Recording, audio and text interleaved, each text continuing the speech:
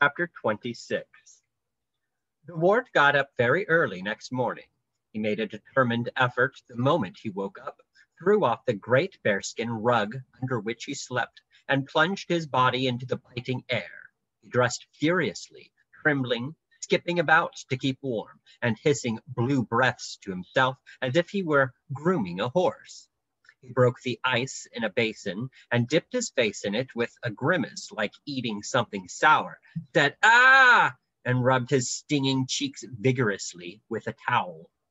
Then he felt quite warm again and scampered off to the emergency kennels to watch the king's huntsman making his last arrangements.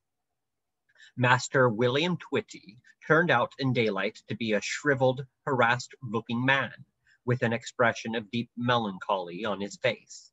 All his life he had been forced to pursue various animals for the royal table, and, when he had caught them, to cut them up into the various joints. He was more than half a butcher. He had to know what parts the hounds should eat, and what parts should be given to his various assistants. He had to cut everything up handsomely, leaving 2 vertebrae on the tail to make the chine look attractive, and almost ever since he could remember, he had been either pursuing a heart or cutting it up into joints. He was not particularly fond of doing this. The hearts and hinds in their herds, the boars in their singulars, the skulks of foxes, the richesses of martens, the bevies of roes, the keeps of badgers, and the routs of wolves, all came to him more or less as something which you either skinned or flayed, and then took home to the cook.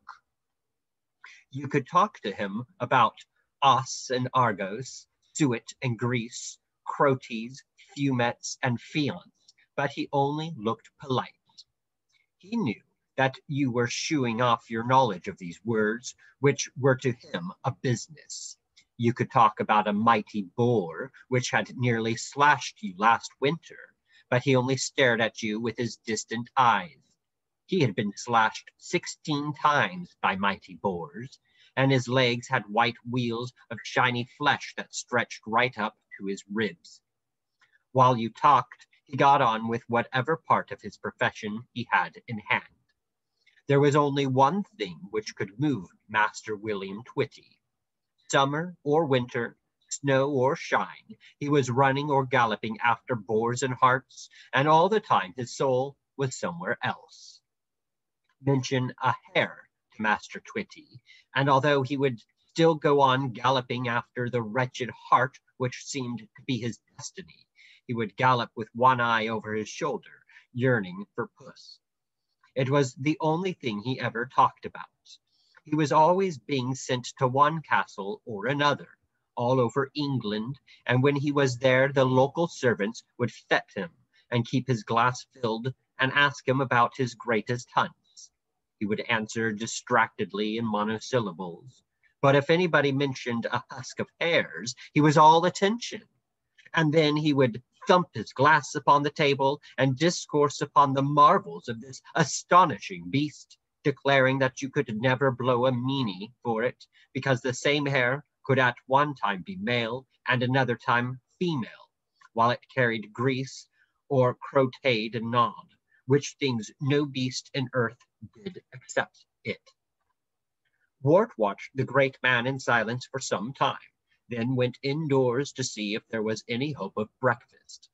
He found that there was, for the whole castle was suffering from the same sort of nervous excitement which had got him out of bed so early, and even Merlin had dressed himself in a pair of running shorts to see the fun. Boar hunting was fun. It was nothing like badger digging or covert shooting or fox hunting today. Perhaps the nearest thing to it would be ferreting for rabbits, except that you used dogs instead of ferrets, had a boar that quite easily might kill you instead of a rabbit, and carried a boar spear upon which your life depended instead of a gun. They did not usually hunt the boar on horseback. Perhaps the reason for this was that the boar season happened in the 2 winter months, when the old English snow would be liable to ball in your horse's hoofs and render galloping too dangerous. The result was that you were yourself on foot, armed only with steel, against an adversary who weighed a good deal more than you did, and who could unseen you from the nave to the chaps and set your head upon his battlements.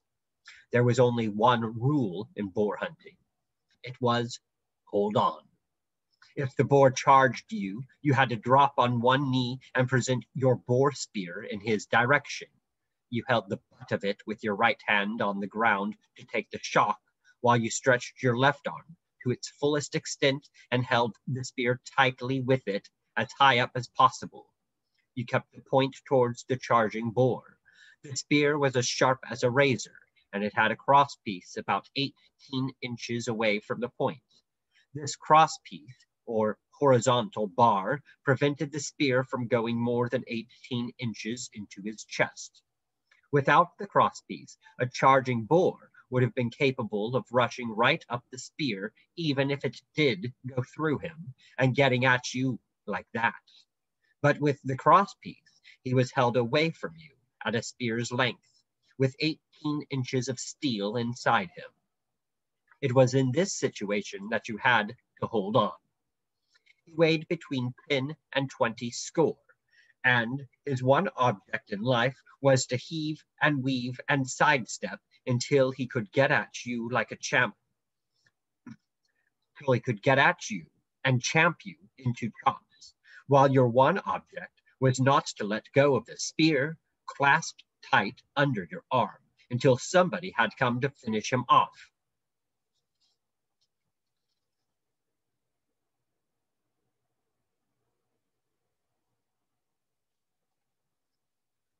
If only you could keep hold of your end of the spear while the other end was stuck in him, you knew that there was at least a spear length between you, however much he ran you round the forest. You may be able to understand, if you think this over, why all the sportsmen of the castle got up early for the Boxing Day meet and ate their breakfast with a certain amount of suppressed feeling. "Ah," said Sir Grummore, gnawing a pork chop which he held in his fingers. "Down in time for breakfast, eh?" "Yes, I am," said the wart. "Fine hunting morning," said Sir Grummore. "Got your spear sharp, eh?" "Yes, I have, thank you," said the wart. He went over to the sideboard to get a chop for himself. "Come on, Pellinore," said Sir Ector. "Have a few of these chickens. You're eating nothing this morning." King Pellinore said, "I don't think I will. Thank you all the same. I don't think I feel quite the thing this morning, what?" Sir Grummore took his nose out of his chops and inquired sharply, "Nerves?" "Oh, no," cried King Pellinore. "Oh, no, really, not that. What I think I must have taken something last night that disagreed with me." "Nonsense, my dear fella," said Sir Ector. "Here, you just have a few chickens to keep your strength up."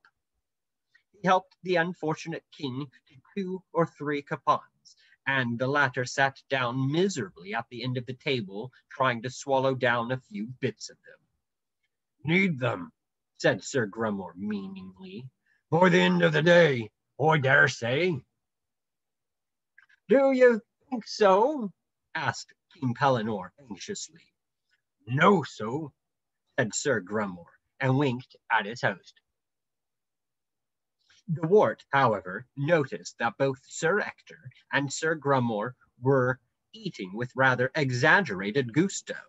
He did not feel himself that he could manage more than one chop, and as for Kay, he had stayed away from the breakfast room altogether.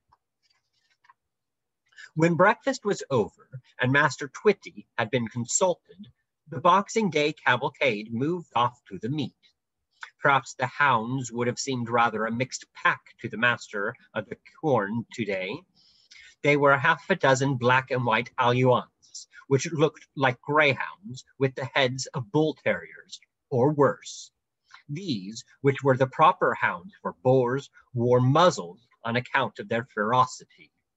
The gaze hounds, of which there were The gazehounds, of which there were two taken just in case, were in reality nothing but greyhounds according to modern language, while the limers were a sort of mixture between the bloodhound and the red setter of today.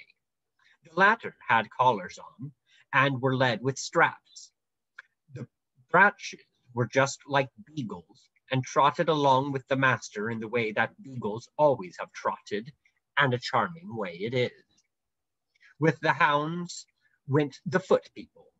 Merlin, in his running shorts, looked rather like Lord Baden-Powell, only, of course, the latter has not got a beard. Sir Ector was dressed in sensible leather clothes. It was not considered sporting to hunt in armor, and he walked beside Master Twitty with that bothered and important expression which has always been worn by masters of hounds. Sir Grummore, just behind, was puffing rather and asking everybody whether they had sharpened their spears. King Pellinore had dropped back right among the villagers, feeling that there was safety in numbers. And all the villagers were there, every male soul on the estate, from Hob the Ostringer down to old Wat with no nose, all carrying spears or pitchforks or old scythe blades or stout poles. Even some of the young women who were courting had come out with baskets of provisions for their men. It was a regular Boxing Day meet. At the edge of the forest, the last follower joined up. He was a tall and distinguished-looking person dressed in green, and he carried a 7-foot bow. "Good morning, master," he said pleasantly to Sir Ector. "Ah, yes," said Sir Ector. "Yes, yes, good morning, eh? Yes, good morning." Then he led the gentleman in green aside and said in a loud whisper that could be heard by everybody, "For heaven's sake, my dear fellow, do be careful. This is the king's own huntsman, and those two other chaps are King Pellinore and Sir Grummore. Now do be a good chap, my dear fellow, and don't say anything controversial. Will you, old boy? There's a good chap." "Certainly I won't," said the green man reassuringly, "but I think you had better introduce me to them." Sir Ector blushed deeply and called out, "Ah, Grummore, come over here a minute, will you? I want to introduce a friend of mine. Old chap, a chap called Wood. Old chap, Wood, with a W, you know, not an H. Yes, and this is King Pellinore. Master Wood, King Pellinore." "Hail," said King Pellinore, who had not quite got out of the habit when nervous. "How do?" said Sir Grummore. "No relation to Robin Hood, I suppose?" "Oh, not in the least," interrupted Sir Ector hastily. WOOD, you know, like the stuff they make furniture out of. Furniture, you know, and spears, and, well, spears, and, you know, and furniture." "How do you do?" said Robin. "Hell," said King Pellinore. "Well," said Sir Grummore. "it's funny you should both wear green." "Yes, it is funny, isn't it?" said Sir Ector anxiously. "He wears it in mourning for an aunt of his who died by falling out of a tree." "Beg pardon? Oh, I'm sure," said Sir Grummore, grieved at having touched upon this tender subject, and all was well. "Now then, Mr. Wood," said Sir Ector when he had recovered himself, "where shall we go for our first draw?" As soon as the question had been put, Master Twitty was fetched into the conversation, and a brief confabulation followed in which all sorts of technical terms like lesses were bandied about. Then there was a long walk in the wintry forest, and the fun began. Ward had lost the rather panicky feeling which had taken hold of his stomach when he was breaking his fast. The exercise and the snow wind had breathed him, so that his eyes sparkled almost as brilliantly as the frost crystals in the white winter sunlight, and his blood raced with the excitement of the chase.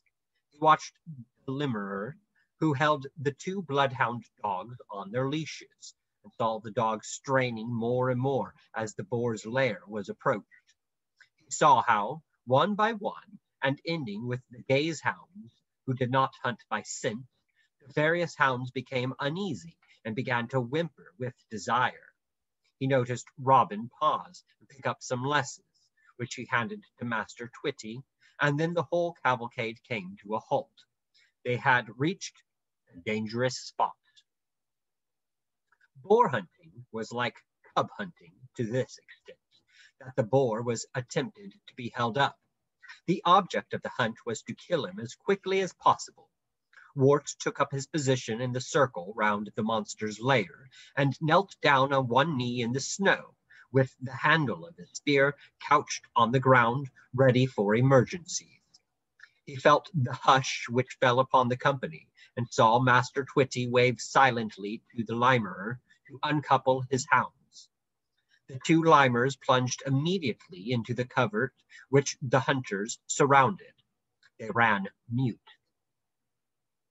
There were 5 long minutes during which nothing happened.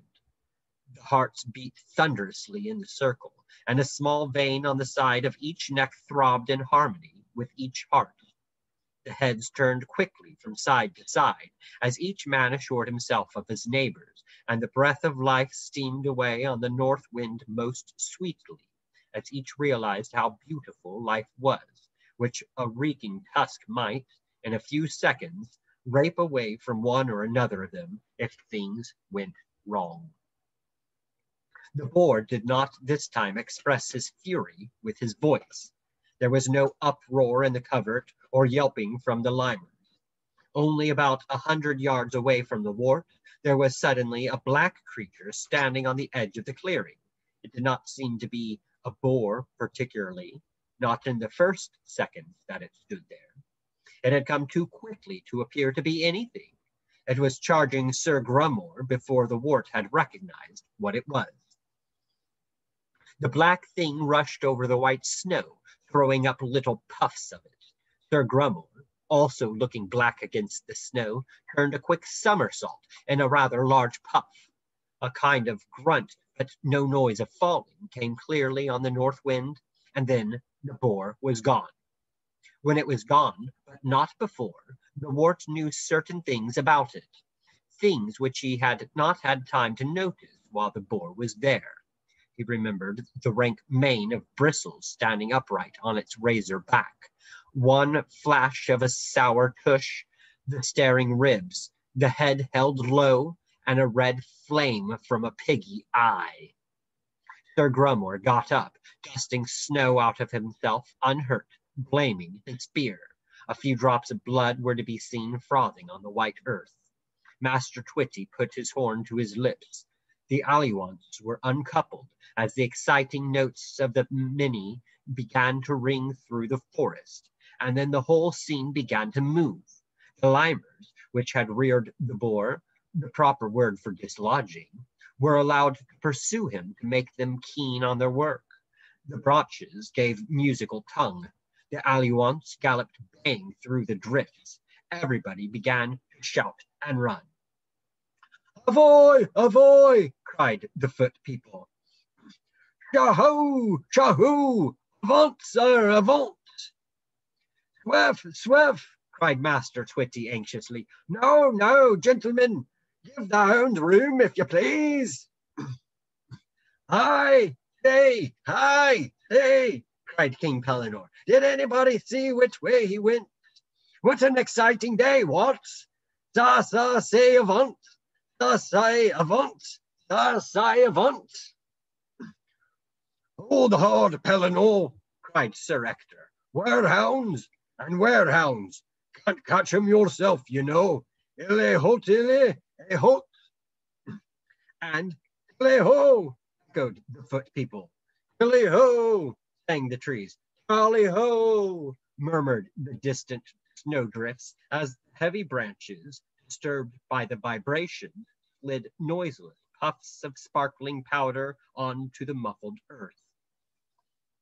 The wart found himself running with Master Twitty. It was like beagling in a way, except that it was beagling in a forest where it was sometimes difficult even to move. Everything depended on the music of the hounds and the various notes which the huntsman could blow to tell where he was and what he was doing. Without these, the whole field would have been lost in 2 minutes, and even with them, about half of it was lost in 3. Wart stuck to Twitty like a burr. He could move as quickly as the huntsman because, although the latter possessed the experience of a lifetime, he himself was smaller to get through obstacles and had, moreover, been taught by Maid Marian. He noticed that Robin kept up too, but soon the grunting of Sir Ector and the baaing of King Pellinore was left behind. Sir Grummore had given in early, having had most of the breath knocked out of him by the boar, and stood far in the rear, declaring that his spear could no longer be quite sharp.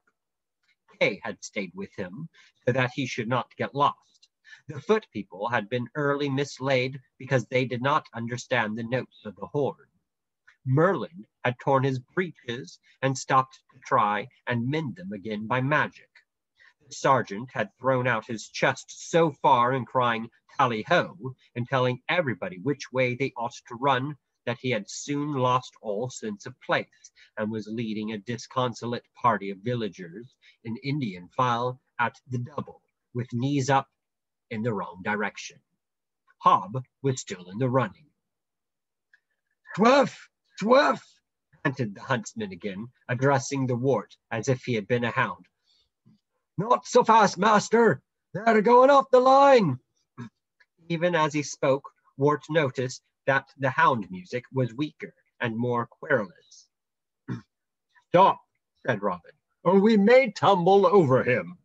The music died away.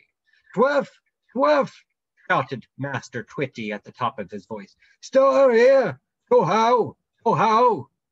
He swung his baldric in front of him, and lifting the horn to his lips, began to blow a recheat. There was a single note from one of the limers. Oh, rear, cried the huntsman. The limer's note grew in confidence, faltered, then rose the full bay. Oh, rear, hear how, Emmy, hark to Beaumont the valiant. Oh, moi, hole, hole, hole, hole. The limer was taken up by the tenor bells of the brooches. The noise grew to a crescendo of excitement as the bloodthirsty thunder of the Alliance pealed through the lesser notes. They have him, said Twitty briefly, and the 3 humans began to run again, while the huntsman blew encouragement with in a small bushment the grimly boar stood at bay. He had got his hindquarters into the nook of a tree blown down by a gale, in an impregnable position.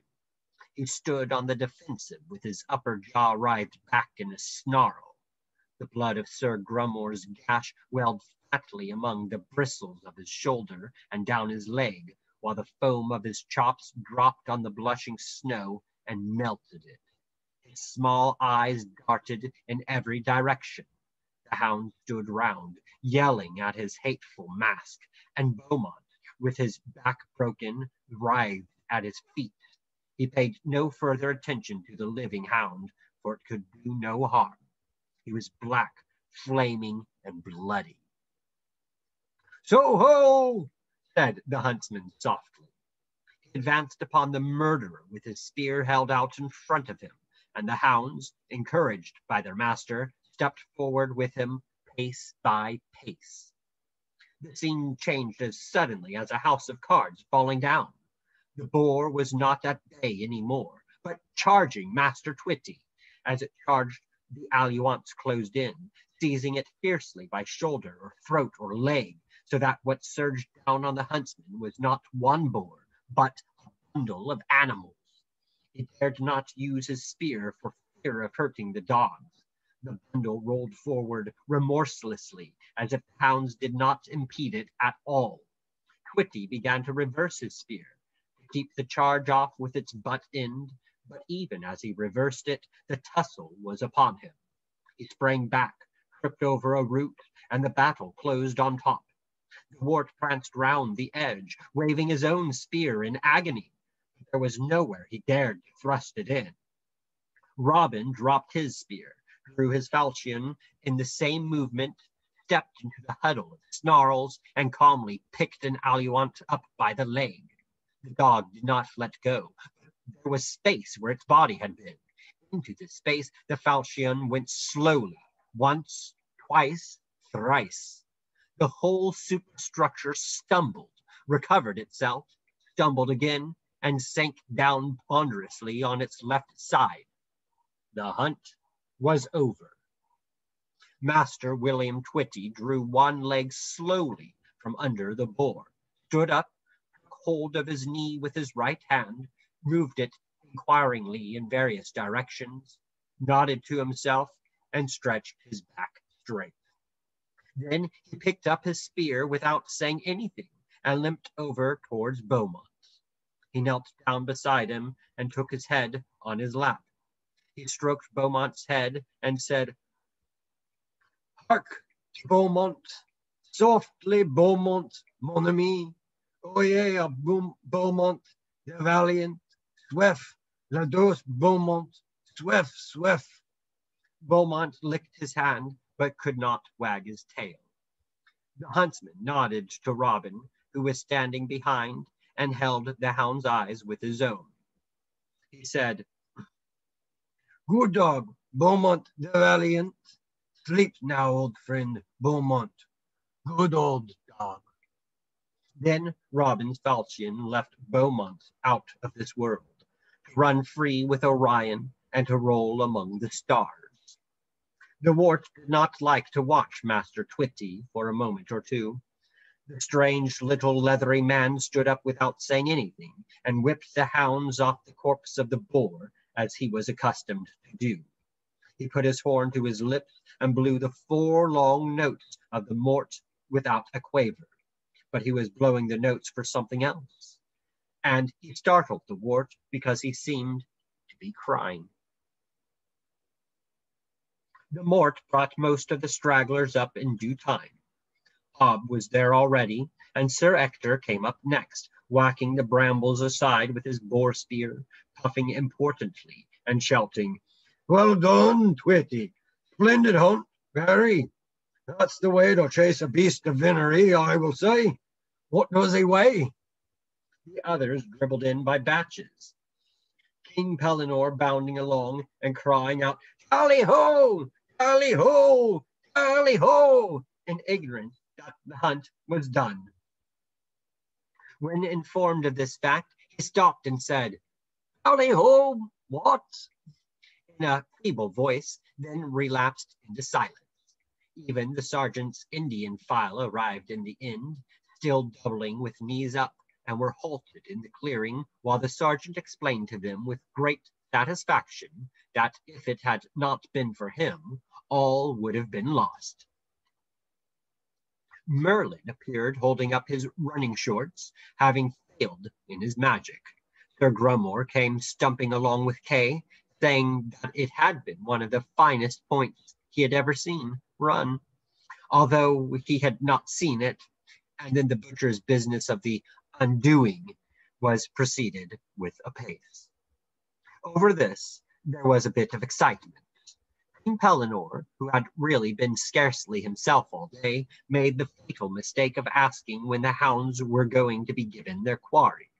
Now, as everybody knows, a quarry is a reward of entrails, etc., which is given to the hounds on the hide of the dead beast, sur la cuir.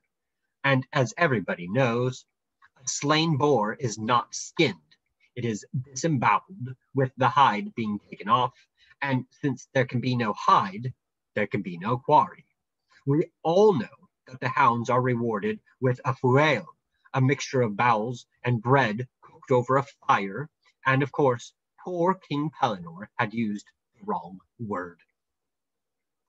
So, King Pellinore's trousers were taken down amid loud huzzas, and the protesting monarch was bent over the dead beast and given a hearty smack with a sword blade by Sir Ector. King Pellinore then said, "Aye, do you think you are all a lot of beastly cads?" and wandered off mumbling into the forest. The boar was undone, the hounds rewarded, and the foot people, standing about in chattering groups because they would have got wet if they had sat down in the snow, ate the provisions which the young women had brought in baskets. A small barrel of wine, which had been thoughtfully provided by Sir Ector, was broached, and a good drink was had by all.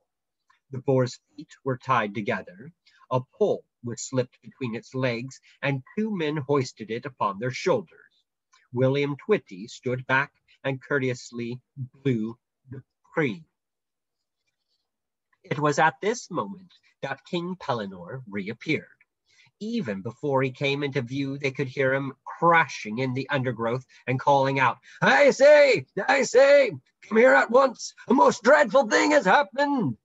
He appeared dramatically upon the edge of the clearing, just as a disturbed branch, whose burden was too heavy, emptied a couple of hundredweight of snow upon his head.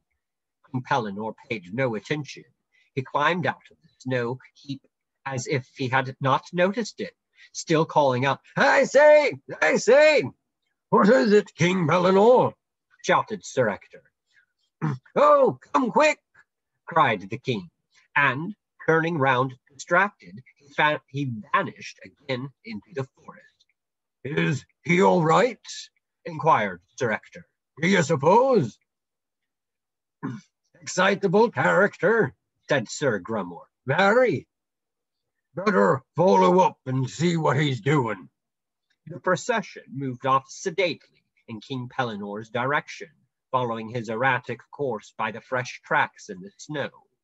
The spectacle which they came across was one for which they were not prepared. In the middle of a dead gorse bush, King Pellinore was sitting, with the tears streaming down his face. In his lap was an enormous snake's head, which he was patting. At the other end of the snake's head there was a long, lean, yellow body with spots on it. At the end of the body there were some lion's legs, which ended in the slots of a heart. There, King Pellinore was saying. I didn't mean to leave you altogether. It was only because I wanted to sleep in a feather bed, just for a bit. I was coming back, honestly, I was. Oh, please don't die, beast, and leave me without any fumets. When he saw Sir Ector, the king took command of the situation. Desperation had given him authority. Now then, Hector, he exclaimed, don't stand there like a ninny. Fetch that barrel of wine along at once. They brought the barrel and poured out a generous tot for the questing beast. Poor creature, said King Pellinore indignantly. It's pined away, positively pined away, just because there was nobody to take an interest in it. Oh, I could have stayed all that while with Sir Grummore, never given my old beast a thought. I really don't know. Look at its ribs, I ask you, like the hoops of a barrel, and lying out in the snow all by itself, almost without the will to live. Come on, beast, you see if you can't get down another gulp of this. It will do you good. Mullicking about in a feather bed, added the remorseful monarch, glaring at Sir Grummore.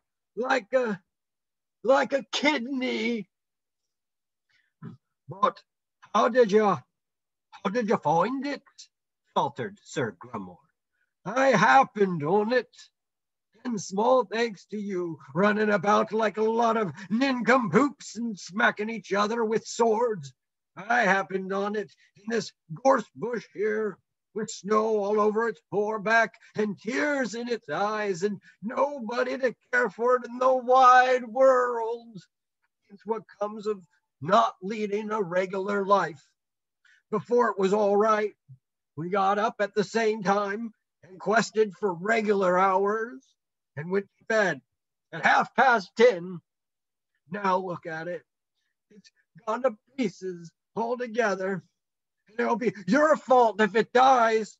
You and your hummocky bed. But Eleanor, said Sir Grumore. shut your mouth, replied the king at once. Don't stand there bleeding like a fool, man. Do something. Fetch another pole so that we can carry old Gladysent home. Now then, Hector, haven't you got any sense? We must just carry him home and put him in front of the kitchen fire. Send somebody on to make some bread and milk. And you, Twitty, or whatever you choose to call yourself, stop fiddling with that trumpet of yours and run ahead and get some blankets warmed. When we get home, concluded King Pellinore, the first thing will be to give it a nourishing meal. And then, if it's all right in the morning, I'll give it a couple of hours start. And then, hey ho for the old life once again. What about that, Gallison? Hey, you'll take the high road and I'll take the low road. What? Come along, Robin Hood, or whoever you are. You may think I don't know, but I do. Stop leaning on your bow with that look of negligent woodcraft. Pull yourself together, man. Get that muscle-bound sergeant to help you carry her. Now then, lift her easy. Come along, you chuckleheads, and mind you don't trip. Other beds and quarry, indeed. A lot of childish nonsense. Go on, advance, proceed, step forward, march. Featherbrains, I call it. That's what I do. And as for you, Grumore, added the king, even after he had concluded, you can just roll yourself up in your feather bed and stifle in it.